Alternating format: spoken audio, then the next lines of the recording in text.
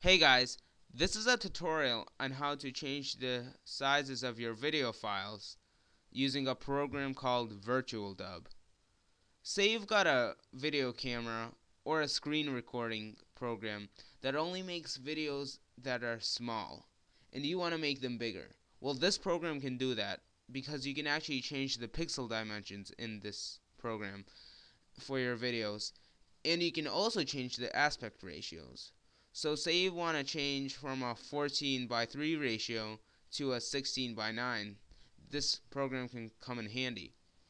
For those of you who don't know about aspect ratios, basically a 14 by 3 ratio is one that's used by the old square TVs, and a 16 by 9 ratio is one that's used by those newer widescreen TVs. And by the way, if you actually have a big video and you're thinking, oh, I want to make my video smaller for some reason, you probably won't need to use this program because you can always crop down a video really easily. Most programs do it automatically. But however, you can't really crop up a video or make them bigger that easily. So that's why we're going to use this program called VirtualDub. So let's get started. First, we'll have to download this program. So open up your web browser and search for VirtualDub on a search engine. Sorry. I'll give you a direct link to the website in the video description. Alright, but if you search for it, just click this download button right here. Then click on VirtualDub at SourceForge. Sorry, this has so many buttons to click on, but you're gonna click on the latest version on top,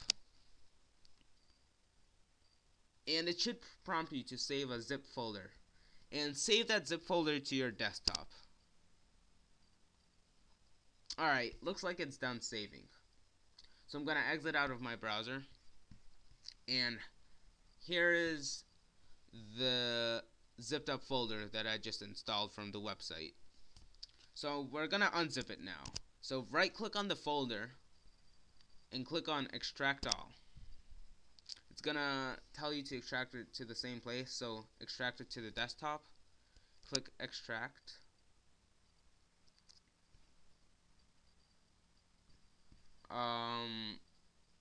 It's about to be done, and it just finished. So once it's extracted, you don't need the original zipped up folder, so you can just delete that.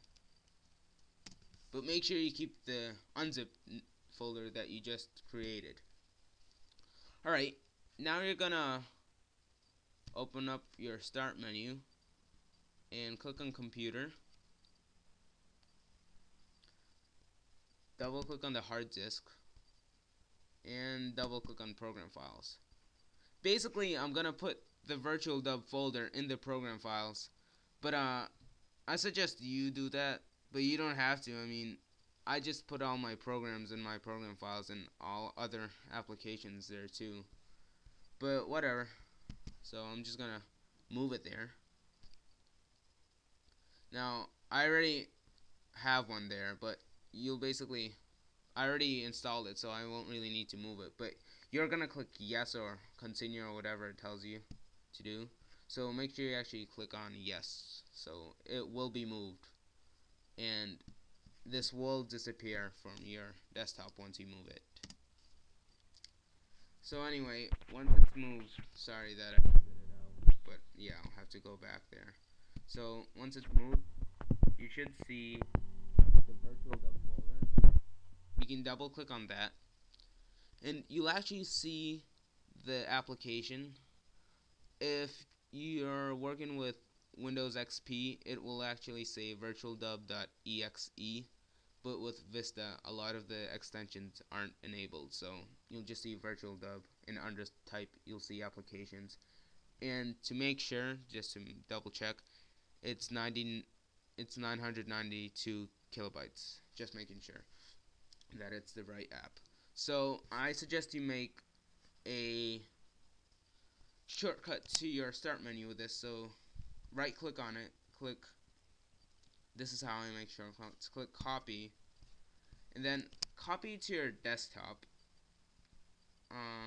So click paste shortcut. It's gonna make a shortcut, and you can also, of course, if you right click on your start menu, if you right click on your start menu, click open all users, go into programs, you can actually create a shortcut to the start menu as well. So if you click on copy, then right click, click right click, then paste shortcut, you can do that too, but I already have a shortcut there, so I don't need to do that. So exit out of that, and basically now you have your application.